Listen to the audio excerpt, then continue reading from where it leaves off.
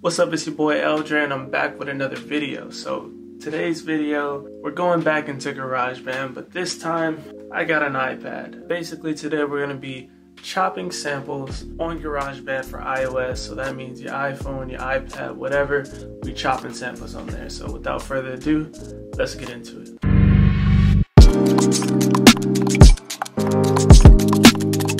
Alright, so there's a few different ways to get your samples into Garageband for iOS. So the easy way that I'm about to do right now is if you have a Mac, all you have to do is go, I'm going to choose my lo-fi sample pack right now. All you have to do is go to the file, open it up, and airdrop it. Simple as that. So I'm airdropping it to the iPad right now. Boom, hit accept.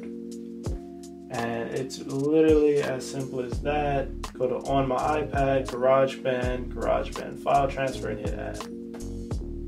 So now when you go to GarageBand, you open up that same folder. There you see L.Dre Lo-Fi Samples Volume 1. There it is, boom, you got my melodies, drums, and all the textures. Everything that's in that folder is now added until the iPad. So that's the simplest way if you have Mac. But if you don't have access to a Mac, another way is that same process except through email. So let's say you have a friend who has some kids, has some samples, just have them email you some samples, or go to a computer. If you don't have a computer, find somebody with a computer and just go download some samples from somewhere, go buy my sample packs, you know what I'm saying?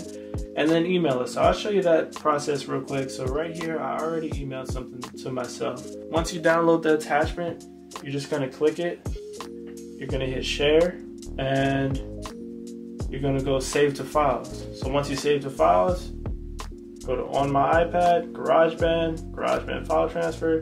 Maybe if you wanna add a new folder, you can. Just go through the Files app and do that, but then you just hit add. Same exact process, now it's in there. The third way, if you don't have a laptop at all and you can't find one at all, just download a download manager app on the App Store. So I'm pretty sure they have, you know, these apps where you can go, they have their own browser, you search up a web page, go to like Loopmaster or somewhere, download or buy some sample packs, and it'll be the same process. Once you download it, there's gonna be a share button, you hit files, and then you put it in your GarageBand folder. If you want me to do a more in-depth video on this, just leave a comment below and I'll show you. Now we go into GarageBand, open up a new song. You're gonna wanna open up an audio track, like a recording track, and then you'll hit this loop function right here. Let's hear this. Now let's do something else.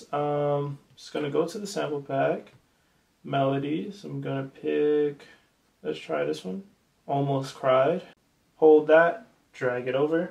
One thing you're gonna want to take note of is the tempo. Always know the tempo of this, because that's where things get really difficult, because there's no loop feature. The easiest way is to just stay in the exact same tempo. So yeah, maybe I'll make a more advanced version of this where we get into some tempo changes, but for right now we're just gonna keep it simple. The tempo is 90.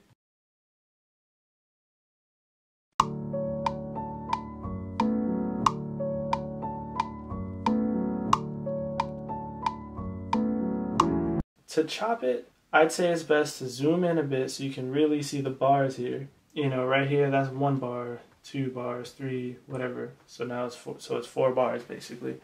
And you can either chop it by bar, or you can chop it by 1/2 a bar or 1/4 of a bar. I'm gonna go with 1/4.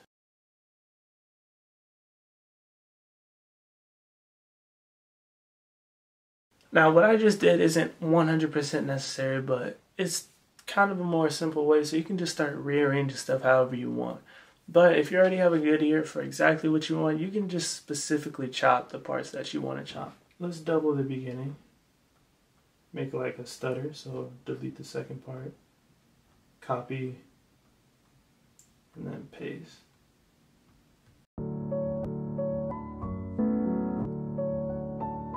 Yeah, I like that. So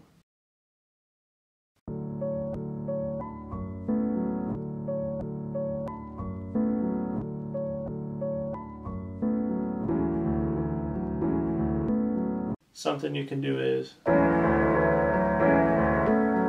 maybe reverse one of these. So you hit settings and then reverse.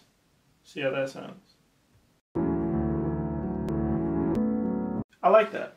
All right, so now that you got a simple chop, one thing you might want to do is join it. So you won't have to be working with these small pieces. But you can't just join it like you would normally do with a MIDI track. You'll select all of it, tap, and then you'll be able to hit join. You can't do that with audio file. So what you want to do with the audio file is you're going to tap it, duplicate it, and then you're going to want to hit merge. Tap the merge, boom, merge. I don't know about you, but when I sample, I don't like for it to sound exactly how the original sample sounds. Let's throw some effects on it. So one thing I like to do is change the pitch. So you go right over here, hit plugin and EQ, hit edit, hit plus, and then audio unit extensions. Here is where you see all these extra little effects, and you're gonna wanna go to AU new pitch. So you click that and the pitch scale's right here. So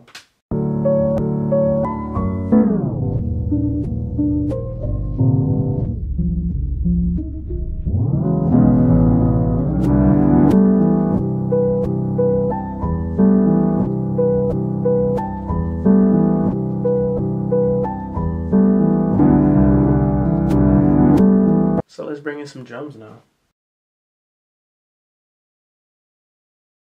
So the tempo is at is 90. Let's find a drum loop that's 90. Let's go with this. Drag that in there.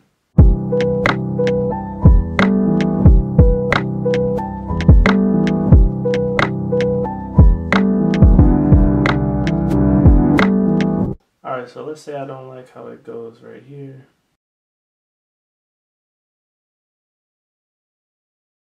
Let's get rid of that. Let's bring in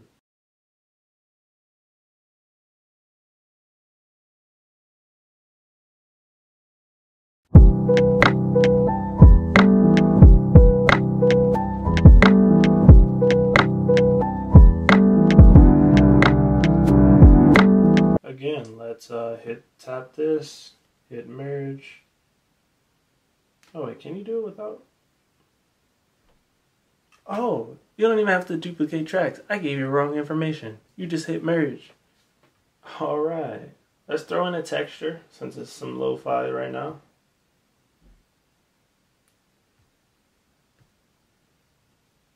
I don't know which one to use. Let's just do nature.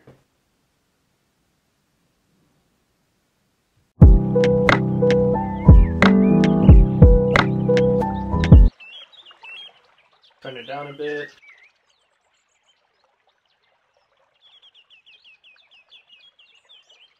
Some reverb.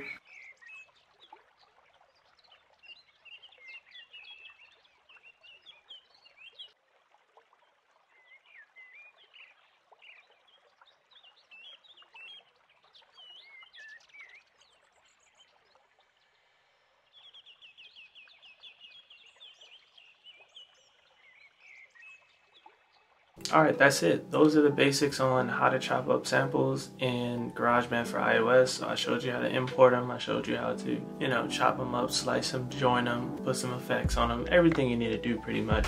So yeah, just leave a comment below if you want to see it more advanced, because I kept that one super simple, super basic for all you beginners out there. But if you want something more advanced, maybe I could chop a sample with like vocals, or you know, something with some tempo changes or something like that. Just leave a comment below. Also let me know if you want to see a full video on how to import all your sounds in there, each way that you can do it. But yeah, if you like this video, make sure you leave a thumbs up, hit that subscribe button, really appreciate it. Oh yeah, and thank you for 5,000. I just realized I hit that the other day, so thank you everybody who subscribed. Yeah, other than that, go stream my music, more music coming soon, and follow me on Instagram at L.Dre the Giant, also Twitter at L.Dre the Giant, and L.Dre out.